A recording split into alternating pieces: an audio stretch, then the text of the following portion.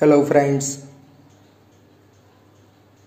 Organic chemistry में આપણે આગળ જઈએ તો ધોરણ 12 માં આલ્ડીહાઇડ, કીટોન અને કાર્બોક્સિલિક એસિડ ના જેડબલઈ નીટમાં જે એમસીક્યુ પૂછાયેલા છે એનું આપણે ડિસ્કશન આ લેક્ચરની અંદર કરીશું। ચલો તો સૌપ્રથમ આપણે જોઈએ મિત્રો तो 8 જાન્યુઆરી જેડબલઈ 2020 में पूछायेलो प्रश्न। आपने धारो कि आ रीते एक स्पीसीज आपेली है अने एमांथी निपज मळे छे तो एरो ऊपर क्वेश्चन मार्क करेलू है एटले के आ 4 ऑप्शन मांथी बराबर शेनो आपणे अहींया उपयोग करीशुं तो आपणे आ निपज मळे। तो अहींया आपणे मित्रों जोई शकीए छीए के एमाइड ग्रुप एम ना एम रहे छे, COCH3 ग्रुप पण एमना एम छे, साइनाइड ग्रुप पण एज इट इज, परंतु अहींया CO2H एटले COOH ग्रुप। चलो अहींया COOH ग्रुपनुं रूपांतर थई गयुं CH2OH एटले कार्बोक्सिलिक एसिडनुं आल्कोहोलमां रूपांतर थयुं, पण बाकीना 3 क्रियाशील समूहनुं रिडक्शन थयुं नथी। सो देयरफोर आंसर आवशे बी, कारण के B2H6 डाइबोरेन फक्त कार्बोक्सिलिक एसिडનું જ रिडक्शन करे। एनसीईआरटी में गुजराती माध्यमनी पाठ्यपुस्तक में पेज नंबर 383 ऊपर आ मेन्शन करेलू है। अनदर एक्जाम्पल में जोईए। चलो आपेली स्पीसीज बराबर नी ऊपर रिएजेंट आपेला छे बराबर, टर्शरी पोटेशियम ब्यूटोक्साइड, ओझोनालिसिस अने Me2S एटले सॉल्वंट एटले ओझोनालिसिस पछी जल विभाजन। तो मुख्य निपज जणावो। तो अहींया आपणे मित्रों जोई शकीए छीए के आ आपणे धारो के एक अल्काइल हेलाइड आपेलो छे, एनी धारो के पोटेशियम टर्शरी ब्यूटोक्साइड साथेनी प्रक्रिया करीए तो आपणे अगाउना विडियो में तमे जोयुं हशे SN1 SN2 E1 अने E2 रिएक्शन मिकेनिज्म अने ट्रीकना में 5 विडियो मूकेला छे। एनी अंदरथी तमने कॉन्सेप्ट ख्याल आवी जाय के अहींया टर्शरी ब्यूटोक्साइड ए स्ट्रॉंग न्यूक्लियोफाइल एटले E2 रिएक्शन करे, प्लस अहींया स्टेरिक हिंड्रन्स एटले अहींया स्ट्रॉंग न्यूक्लियोफाइल नी 2 पॉसिबिलिटी SN2 अथवा तो E2, परंतु अहींया स्टेरिक हिंड्रन्स लागे एटले E2 मिकेनिज्म थशे। चलो E2 मिकेनिज्म थशे एटले के अहींया ध्रुवीय कार्बोकेटायन बने, बंने बाजुए आल्फा हाइड्रोजन। चलो अहींथी अथवा अहींथी दूर थई शके।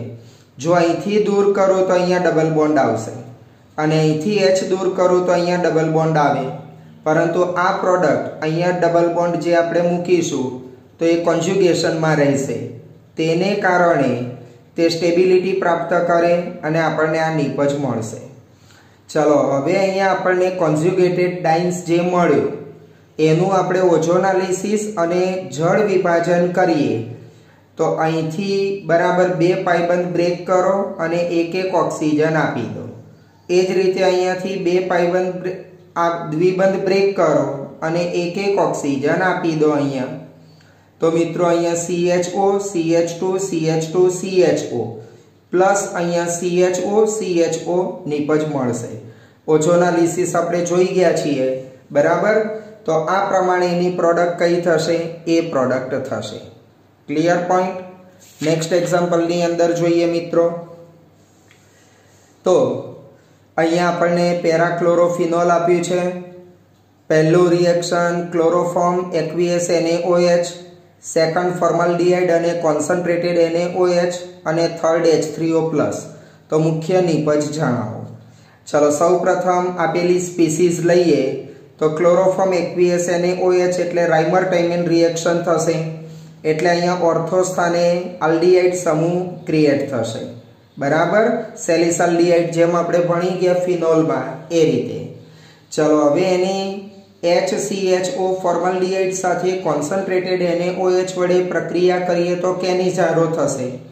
केनिजारो प्रक्रिया में जो असमान अणु होय તો નાના અણુનું ઓક્સિડેશન થાય અને મોટા અણુનું રિડક્શન થાય. માટે આનું રિડક્શન થઈને CH2OH બને, આનું ઓક્સિડેશન થઈને HCOOH બને. એકચ્યુઅલમાં અહીં HCOO માઇનસ Na પ્લસ પછી થર્ડ પોઈન્ટ આપ્યો છે જળ વિભાજન, બરાબર. તો HCOOH બનશે. તો ફાઇનલ પ્રોડક્ટ આપણી આ બે થશે, બરાબર. તો અહીંયા આપણે મિત્રો જોઈએ તો ડી ઓપ્શન આવશે, OH, CH2OH અને Cl. નેક્સ્ટ એક્ઝામ્પલની અંદર PHCOCH3 એટલે એસિટોફિનોન, NaOCl X, SOCl2 second aniline Y જણાવો, બરાબર. ચલો એસિટોફિનોન NaOCl એટલે મિત્રો સોડિયમ હાઇપોક્લોરાઇડ એટલે આયોડોફોર્મ ટેસ્ટ આપશે. યસ, કોણ આયોડોફોર્મ ટેસ્ટ આપે?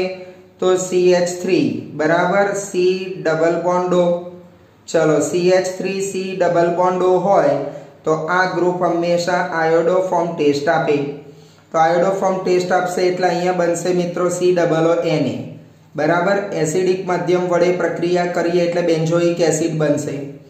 ચલો ત્યારબાદ SOCl2 વડે પ્રક્રિયા કરીએ થાયોનાઇલ ક્લોરાઇડ તો બેન્ઝોઇલ ક્લોરાઇડ બને, HClSO2 મુક્ત થાય. હવે એની એનિલિન સાથેની પ્રક્રિયા કરીએ તો એમાઇનનું બેન્ઝોઇલેશન થશે. ચલો મિત્રો અહીંયાથી H અને અહીંયાથી Cl દૂર થશે એટલે કે અહીંયા માઇનસ HCl થશે. તો અહીંયા રિંગ NH, તો રિંગ NH, CO અને પાછી રિંગ.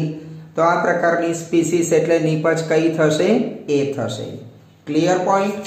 નેક્સ્ટ એક્ઝામ્પલમાં જોઈએ સંયોજન A કે જેની મોલેક્યુલર ફોર્મ્યુલા છે C9H10O, આયોડોફોર્મ ટેસ્ટ આપે છે. A નું KMnO4KOH વડે ઓક્સિડેશન કરતા B એસિડ બને છે. B નો એનહાઇડ્રાઇડ ફિનોપ્થેલિનની બનાવટમાં વપરાય છે. તો સંયોજન A જણાવો. ચલો મિત્રો આ પોઈન્ટ અગત્યનો છે કે જે એનહાઇડ્રાઇડ બને છે તે ફિનોપ્થેલિનની બનાવટમાં વપરાય છે એટલે કે થેલિક એનહાઇડ્રાઇડ. ફિનોપ્થેલિનની બનાવટ મિત્રો આ પ્રમાણે થશે: 2 મોલ ફિનોલ પ્લસ થેલિક એનહાઇડ્રાઇડ. અહીંથી H અને અહીંથી H દૂર કરો અને આ ઓક્સિજન એટલે પાણીનો અણુ દૂર થશે. ચલો મિત્રો આ પ્રમાણે પેરા સ્થાને જોડાઈ જશે. તો આ ફિનોપ્થેલિનનું સ્ટ્રક્ચર.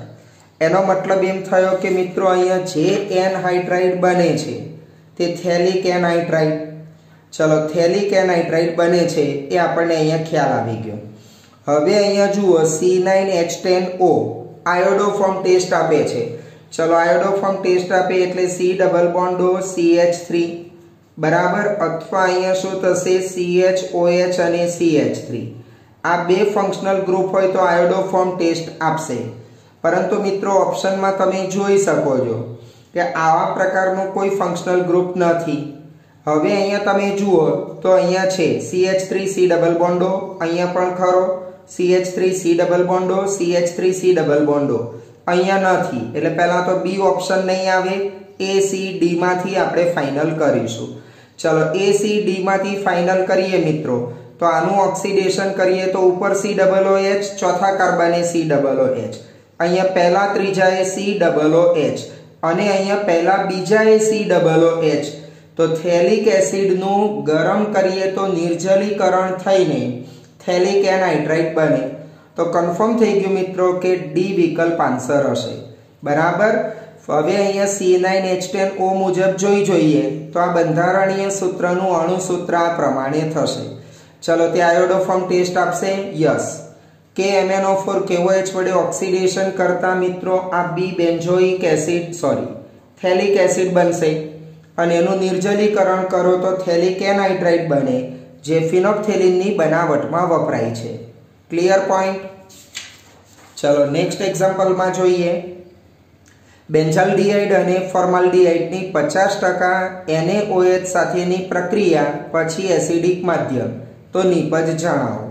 તો હમણાં આપણે આગળ એક્ઝામ્પલ જોયું કે એનિઝારો પ્રક્રિયામાં બલ્કી અણુનું રિડક્શન થશે એટલે આનું રિડક્શન થશે મિત્રો મોટા અણુનું અને નાના અણુનું ઓક્સિડેશન થાય. તો આનું રિડક્શન થઈને CH2OH બનશે આનું ઓક્સિડેશન થઈને HCOO Na+, પછી એસિડિક માધ્યમ એટલે HCOOH બનશે. તો પ્રોડક્ટ્સ આવશે ફોર્મિક એસિડ અને benzyl alcohol. Next એક્ઝામ્પલમાં para hydroxy બેન્ઝોફિનોન એ Br2 CCl4 સાથે પ્રક્રિયા કરીને કઈ નિપજ આપશે? ચલો મિત્રો, પેરા હાઇડ્રોક્સી બેન્ઝોફિનોન નું આ સૂત્ર થયું, બરાબર. આ 1 કાર્બન તો 4 કાર્બન એટલે પેરા હાઇડ્રોક્સી બેન્ઝોફિનોન. બ્રોમિન અને CCl4 વડે એની પ્રક્રિયા કરીએ મિત્રો, એટલે ઇલેક્ટ્રોન અનુરાગી વિસ્થાપન પ્રક્રિયા થશે, એટલે કે Br+ ઇલેક્ટ્રોન અનુરાગી આયન ઉત્પન્ન થાય. ચલો હવે ઇલેક્ટ્રોન અનુરાગી આયન મિત્રો ક્યાં જોડાશે તો સમજીએ. આ રિંગમાં જોડાશે તો મેટા પોઝિશને જોડાય, અહીંયા અથવા અહીંયા, બરાબર. આ બેમાંથી કોઈ પણ એક એટલે મેટા પોઝિશન. ઓકે, ચલો OH માટે જોઈએ તો OH એ OP નિર્દેશક છે, એટલે આ ઓર્થો પોઝિશન અને આ પેરા પોઝિશન.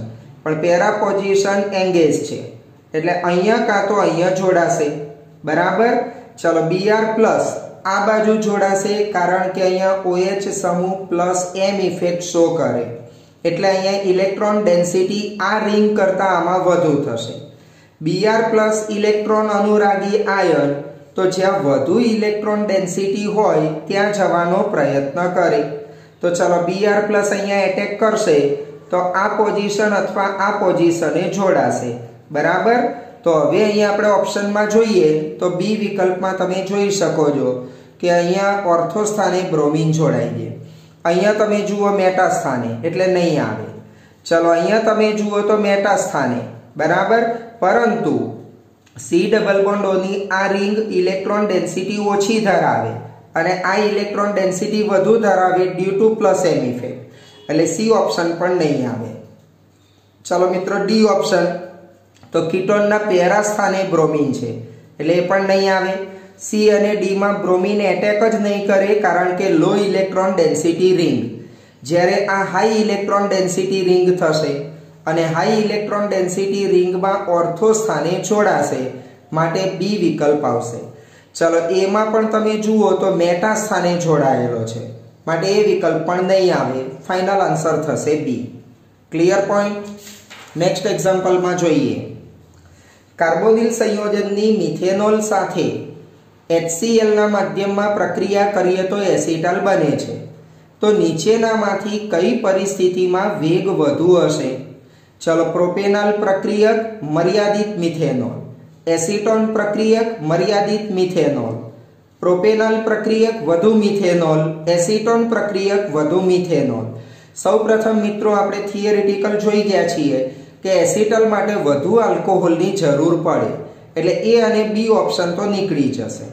હવે સી અને ડી ઓપ્શનમાં જોઈએ તો હંમેશા કીટોન કરતાં આલ્ડીહાઇડની રિએક્ટિવિટી વધારે હોય, બરાબર.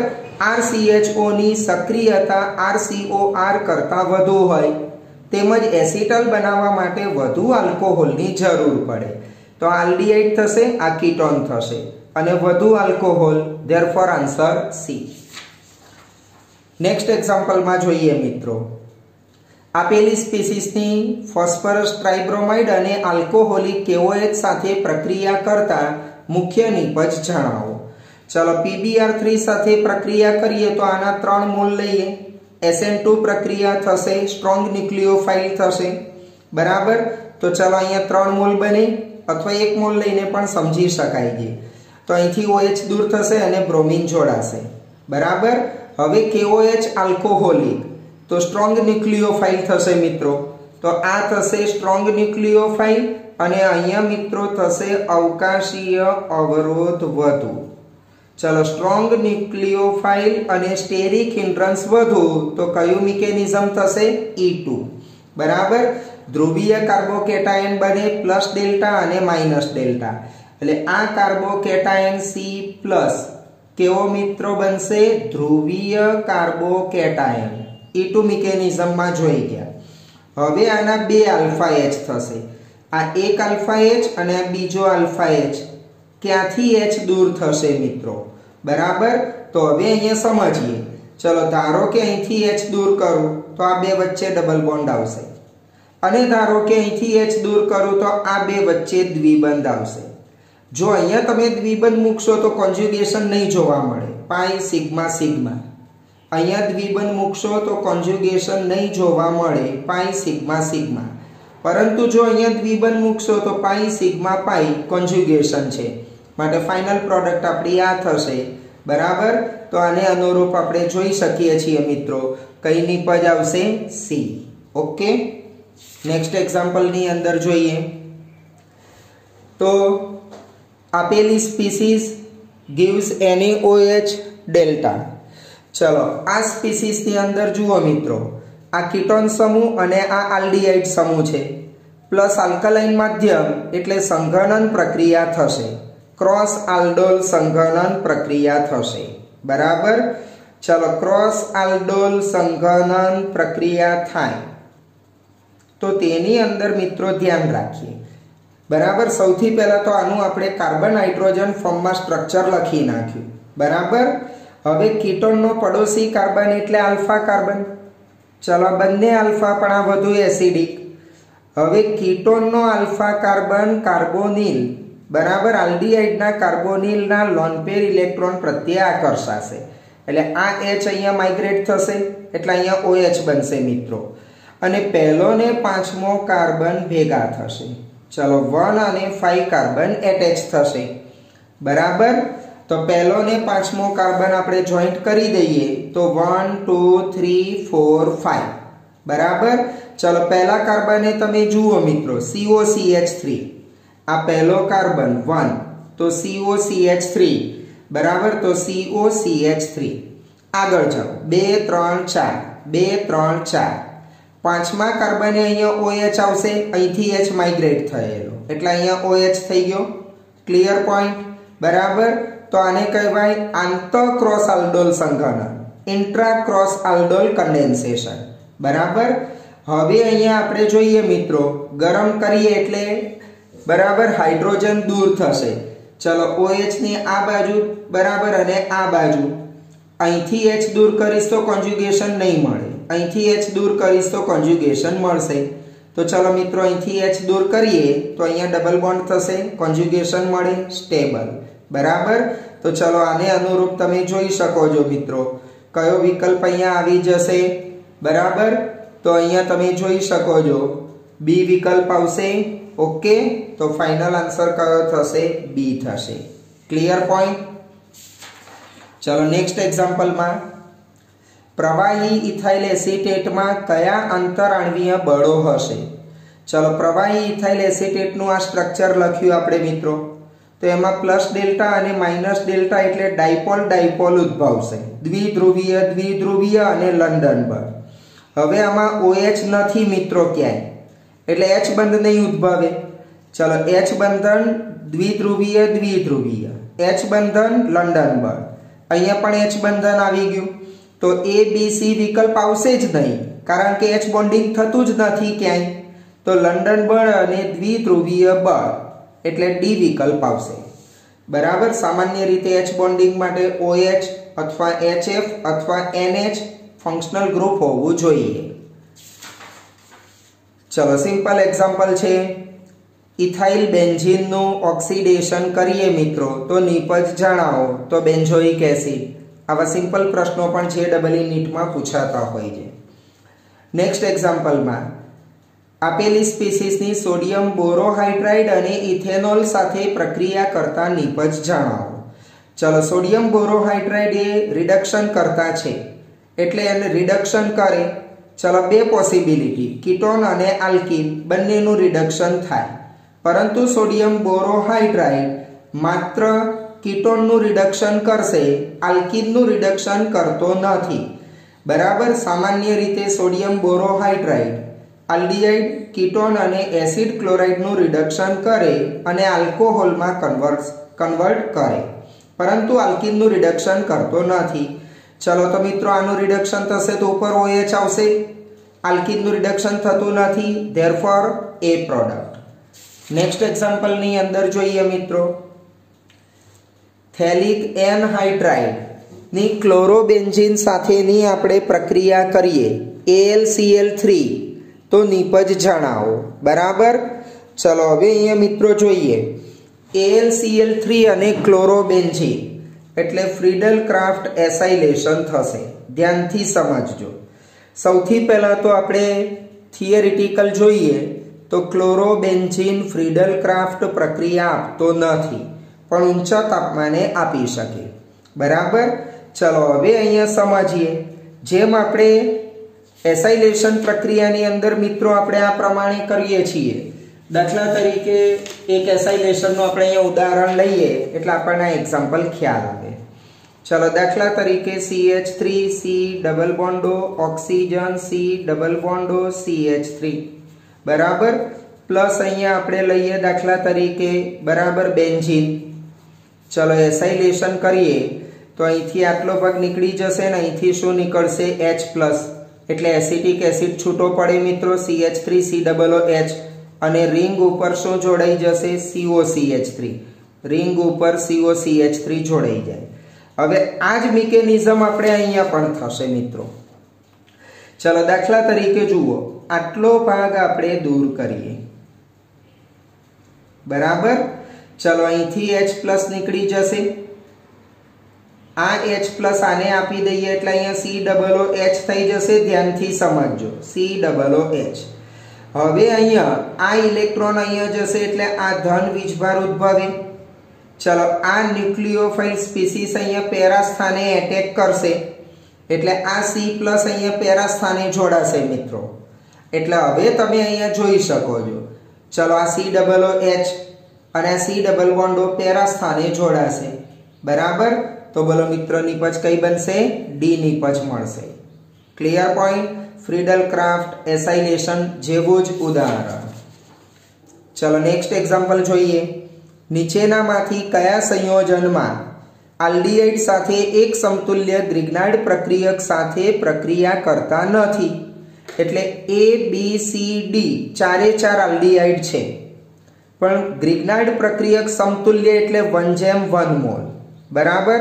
1 મોલની સામે 1 મોલ લઈએ તો આમાંથી કઈ સ્પીસીસ માં આલ્ડીહાઇડ ગ્રિગ્નાર્ડ સાથે રિએક્શન કરતો નથી?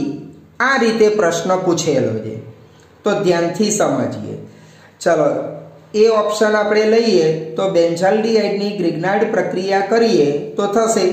ચલો ગ્રિગ્નાર્ડ પ્રક્રિયા આપણને ખ્યાલ છે. બેન્ઝાલ્ડીહાઇડની ગ્રિગ્નાર્ડ પ્રક્રિયા મિત્રો કરીએ તો અહીંયા શું થશે C ડબલ બોન્ડો અને અહીંયા H. ચલો RMgX વડે પ્રક્રિયા કરીશું આપણે તો અહીંયા કાર્બન અહીંયા ઓક્સિજન MgX થઈ જશે અને અહીંયા શું જોડાશે H અને આ બાજુ આવશે R.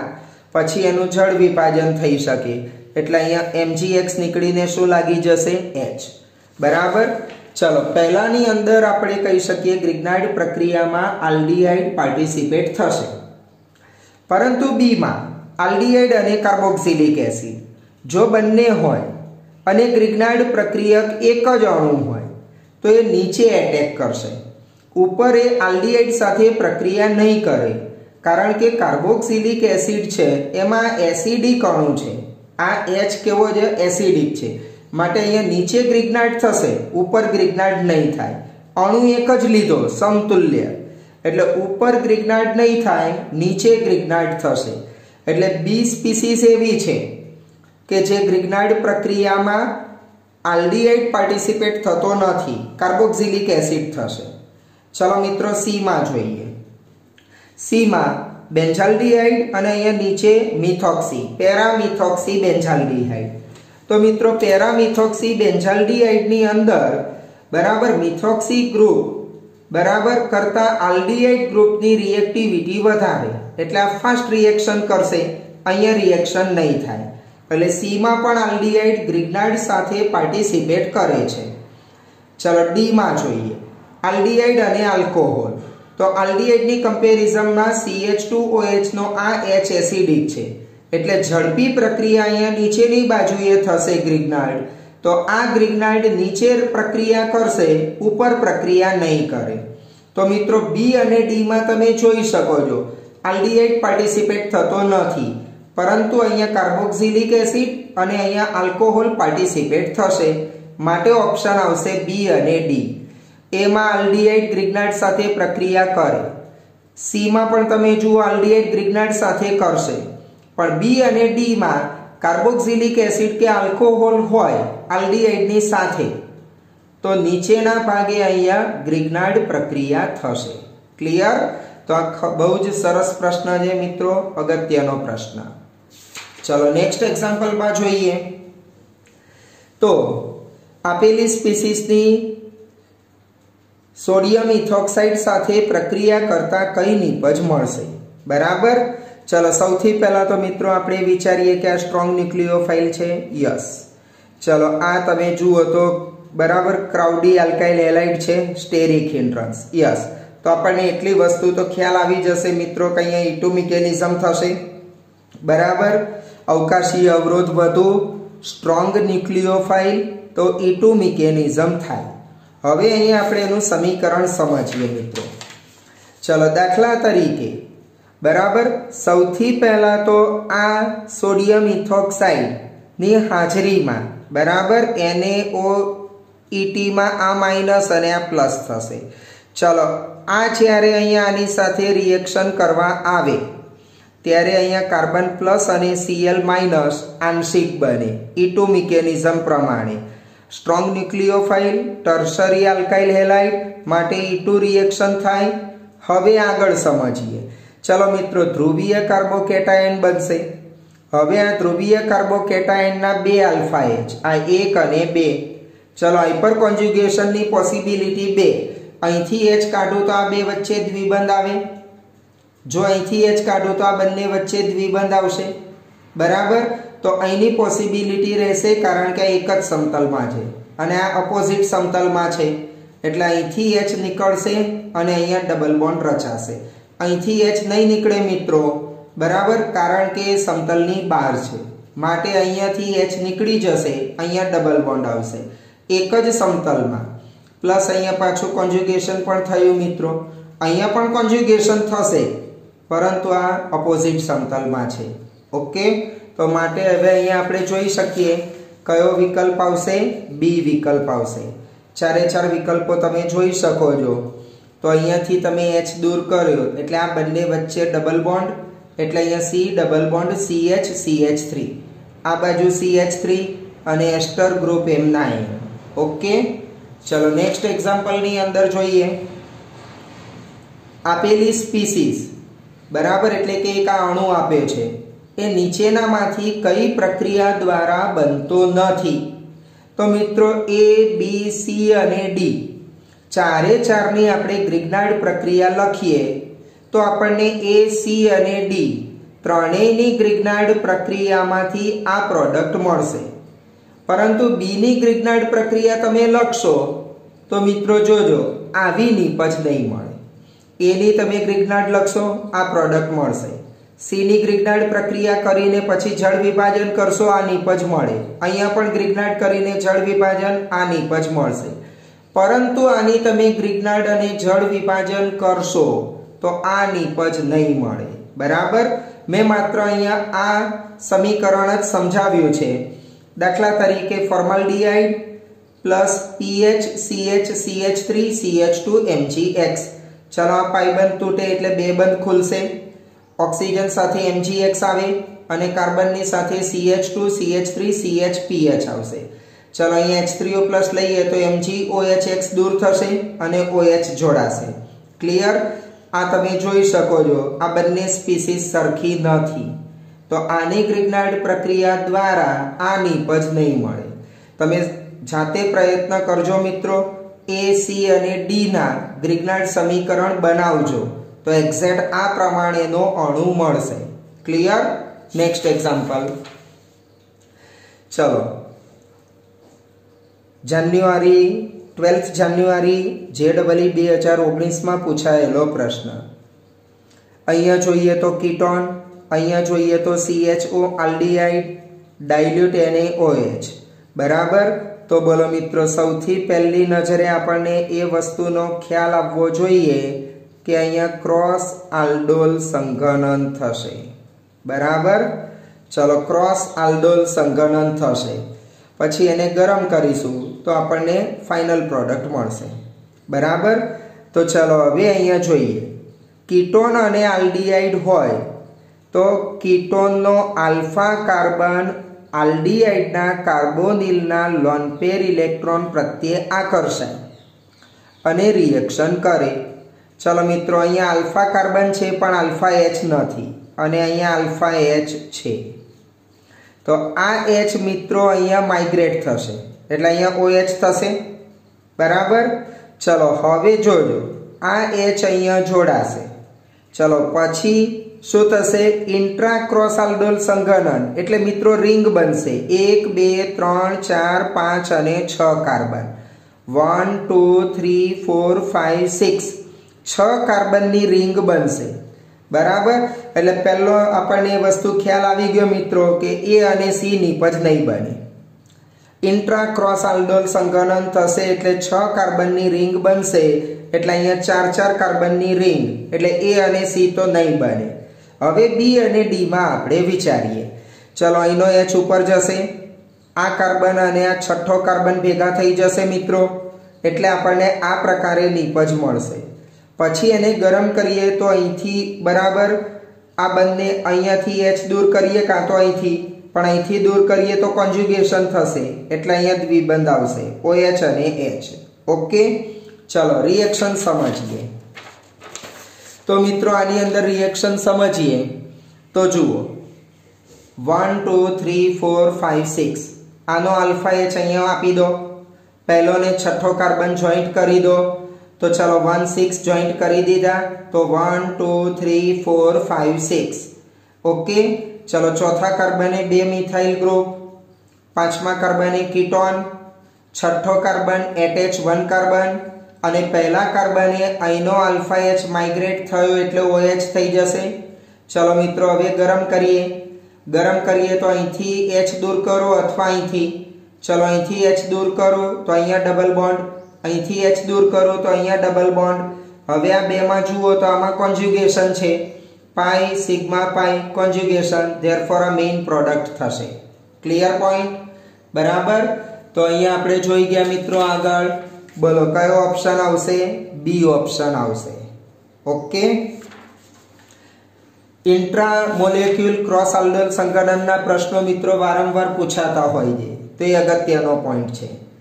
चलो नेक्स्ट एक्जाम्पल में जोईए aldehyde plus alcohol HCl acetal. तो अहींया तमे जुओ मित्रों फॉर्माल्डिहाइड एसिटाल्डिहाइड आल्डिहाइड तरीके अल्कोहोल तरीके मिथेनोल अने टर्शरी ब्यूटाइल अल्कोहोल। तो आ प्रक्रिया में कई पेर स्यूटेबल थशे बराबर मिथेनाल अने मिथेनोल मिथेनाल अने टर्शरी ब्यूटाइल अल्कोहोल एसिटाल्डिहाइड अने मिथेनोल एसिटाल्डिहाइड अने टर्शरी ब्यूटाइल अल्कोहोल।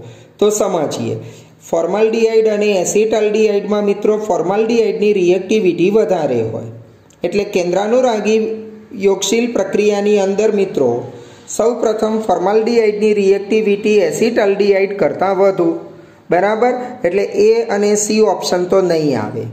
हवे बी अने डी ऑप्शन में बराबर વધુ આલ્કોહોલની જરૂર તો પડે મિત્રો પણ જે આલ્કોહોલનો અણુ નાનો હશે એની સક્રિયતા વધુ હશે એટલે ઝડપી પ્રક્રિયા કરશે માટે કઈ પેર સ્યુટેબલ રહેશે મિથેનાલ અને મિથેનોલ પેર સ્યુટેબલ રહેશે।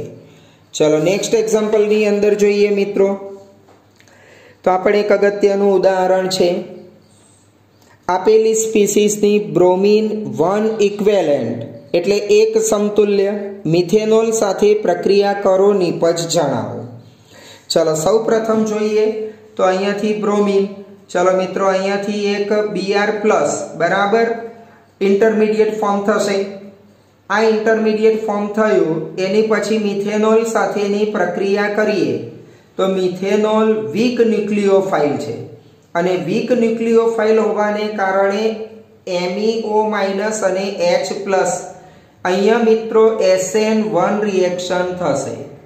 ચલો હવે આ મિથોક્સાઇડ આયન અહીંયા જોડાશે બરાબર અને આ બાજુએ નહીં જોડાય कारण के अहींया मिथोक्साइड आयन जो आपणे जोड़ीशुं मित्रों बराबर तो आ इलेक्ट्रॉन दाता थशे एटले ऑक्सिजन नी इलेक्ट्रॉन नेगेटिविटी वधु छे एटले ते अहींया CH3O माइनस अहींया एटेक करशे बराबर जेने कारणे अहींया आपणने स्टेबल निपज मळशे।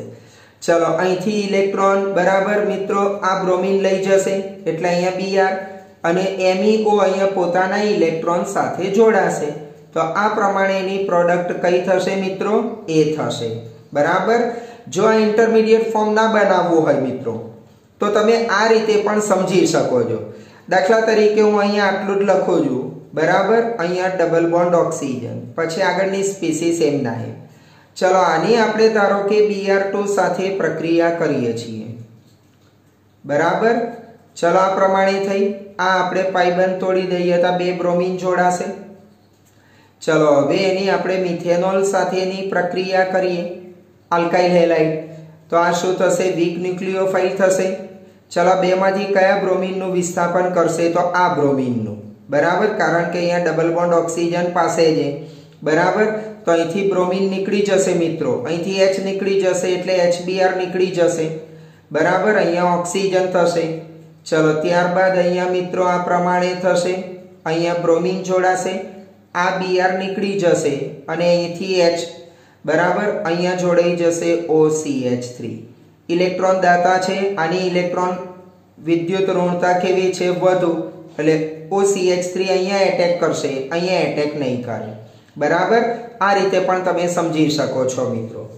ओके नेक्स्ट एक्जाम्पल में जोईए मित्रों आपेली species lithium aluminium hydride axis एटले वधु तो निपज जणावो बराबर।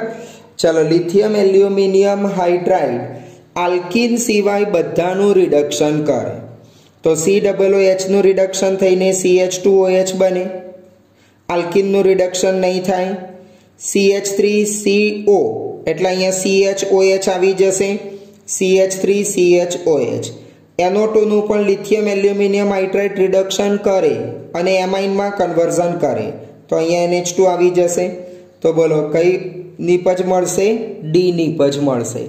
આલ્કીન સિવાય ત્રણે ત્રણ ફંક્શનલ ગ્રુપનું રિડક્શન થશે ધેરફોર D ઓપ્શન આવશે બરાબર।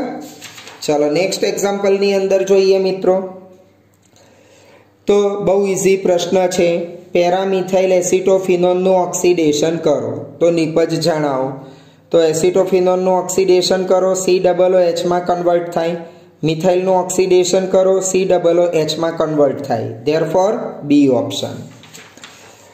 चलो नेक्स्ट एग्जाम्पल में जोईए मित्रों बहु ज अगत्यनो प्रश्न है आपेली स्पीसीज बराबर निकल H2 वडे प्रक्रिया करो त्यारबाद D-बाल H वडे प्रक्रिया करो। चलो सौ प्रथम निकल H2 लईए तो निकल H2 साइनाइड नु रिडक्शन के हाइड्रोजिनेशन करे एस्टर नु नहीं करे। चलो साइनाइड नु हाइड्रोजिनेशन थाय तो मित्रों CH2NH2 बनशे एस्टर एमना एम रहेशे। हवे D-बाल H प्रक्रियक लईए चलो D-बाल H एस्टर नु रिडक्शन करे अने आल्डिहाइड में रूपांतर करशे CHO में अने इथेनॉल छूटो पड़शे मित्रों अहींया बराबर अहींया CHO थई जशे प्लस अहींया शुं थशे C2H5OH इथेनॉल मळशे। हवे ध्यान राखीए मित्रों चलो अहींया CHO अने NH2 तो समझो C डबल बॉन्डो बराबर अहींया H અને આ બાજુ અહીંયા મિત્રો નીચે આપ્યું છે CH2 અને NH2 બરાબર। ચલો અહીંથી ઓક્સિજન અને અહીંથી H2 કાઢી નાખો તો કન્ડેન્સેશન થાય અને પાણીનો અણુ દૂર થાય બરાબર। તો H2 અને O નીકળી જશે તો CH ડબલ બોન્ડ N આવી જશે અહીંયા બરાબર। તો CH ડબલ બોન્ડ N પછી CH2 CH2 तो CH2 CH2 અને રિંગ देयरफॉर ऑप्शन कयो थशे डी ऑप्शन थशे बराबर। तो मित्रों आजना लेक्चर में आटले सुधी राखीए छीए बाकीना एमसीक्यू आपणे नेक्स्ट लेक्चर में सॉल्व करीशुं। विडियो पसंद पड़तो होय मित्रों तो लाइक करजो शेर करजो सब्सक्राइब करजो। Thank you.